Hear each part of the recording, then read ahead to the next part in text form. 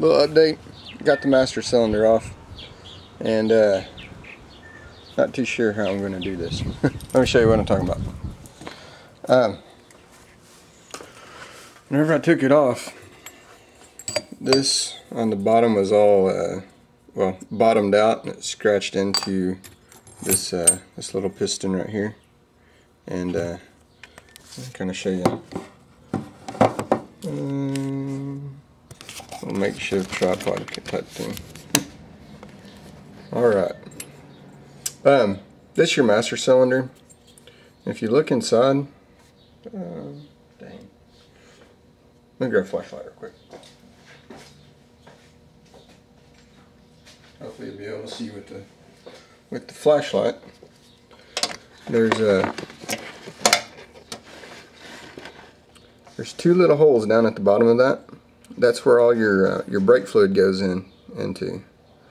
And so then you have this piston that goes in there, and let's see if you can.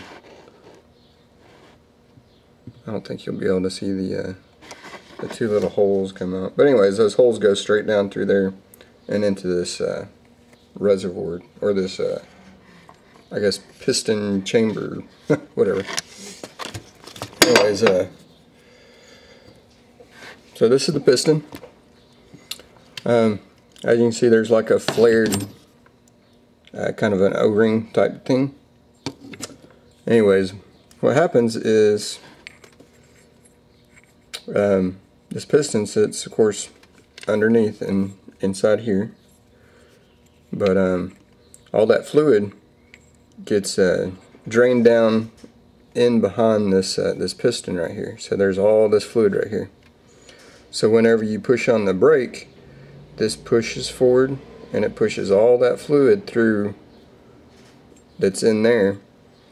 You can see it holds, it's quite a bit of fluid, and so it's pushing all that out through these two brake lines, and then of course that goes up to your brake calipers. But so that's kind of a rough and dirty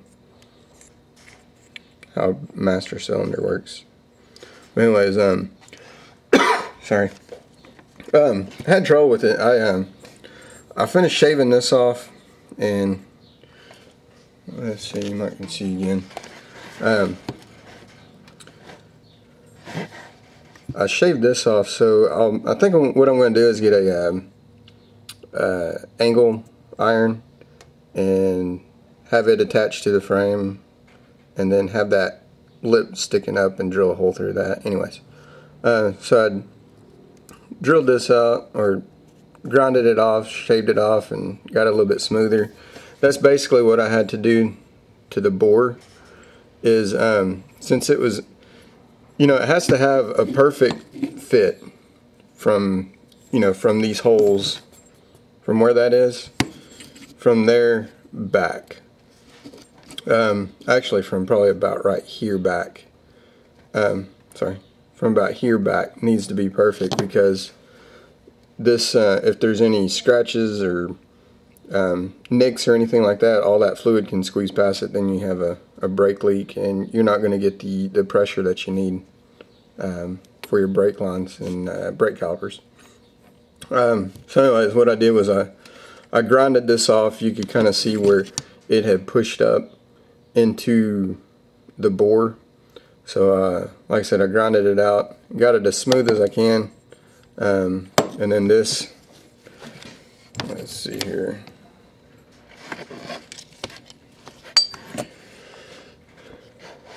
this goes in this way and it'll fit in there, but I got to kind of squeeze it and manipulate it, and I'll probably put some brake fluid on it to help lube it up. But anyway, so I can push that in there. But this spring right here sits in the back of it, and then that spring goes on the inside of this, like that. So whenever it pushes back, the spring is going to push it back forward, which is going to draw more fluid in from your reservoir up here. So that's how that works. And then there's once this once this is in there, about that far, you can kind of see this lip, which a lot of it got chewed off of because of that. But this snap ring goes inside that to retain your piston. Anyways, so I'm gonna hopefully that'll. I don't know if that's gonna work or not, but figure we'll give it a shot. If not, then we'll have to buy a whole new one of these, and I won't have to do the fabricate that new ear. So, anyways, let's see. Oh, I'll show you what I grinded that off with. Good old Dremel. First used this. It's pretty rough. And then came back with this. It's kind of a greenish. I don't know what it is. I wish they kind of. I got all these pieces and parts in here, like this little stone. I don't know what that's really for, unless it's to clean off your maybe your wheel. Like this, we probably need to be clean. Maybe that's what that's for. I don't know. But anyways, Harbor Freight. I think it was on sale $9.99 for all those. Awesome. Okay, let's go back out and show you how I wired the kill switch up. So of course, you've seen that part, and then I just used a butt connector there, wound up through here, zip tied it, and then it goes up underneath that. I haven't started this in since the weekend. After that last video, I hate those birds. See them things? Oh, those are the ones that come and they're the ones that come and eat the dog's food, poop all over the place. Those are the ones that I'm after. But since it's on the neighbor's roof, I can't do anything about it. Anyways, what was I saying? Oh, since the last video, I actually got everything hooked up together, and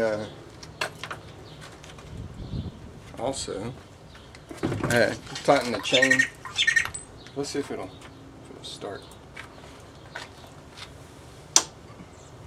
On. Choke.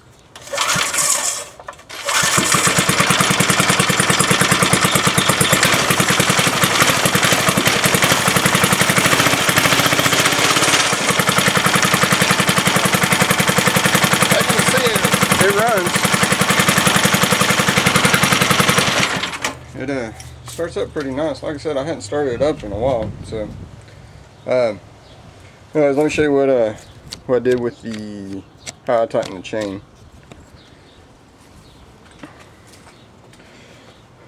So you can see, maybe a little bit too tight. But all I did was I stuck a piece of plywood in there. Painted it black and bolted it all down. She's all good there. Oh, what else can I update you on? I don't really know.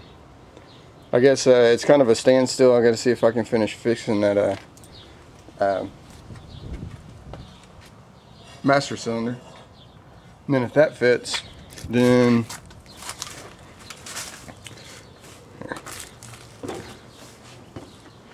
let's see here. This angle iron right here. I'm gonna have this, of course, underneath the frame, and it'll come up. And I have a little bit bigger stock. I think it's probably 2x2 or something like that. But it'll probably come up to right here. And then cut it off about here. And drill a hole there. That ought to work. Hopefully these calipers aren't frozen up. That'd be another issue. And then we can worry about the throttle cable. So, alright guys, thanks for watching. Talk to you later.